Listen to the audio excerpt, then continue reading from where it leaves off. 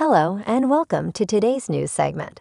Today we're going to discuss the latest updates on the relationship between Tiger Woods and his ex-wife Elin Nordegren amidst the recent drama surrounding Woods' girlfriend, Erica Herman. For those who may not be familiar with the situation, Woods has been dating Erica Herman, who is also the general manager of his restaurant, the Woods Jupiter. Recently, Herman has been accused of creating a toxic work environment and engaging in illegal activities at the restaurant. As a result, some have speculated that this may put a strain on Woods' relationship with Nordegren.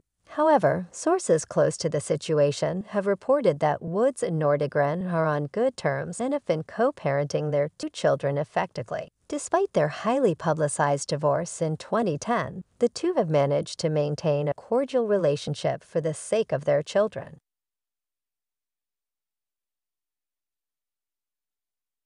Hello.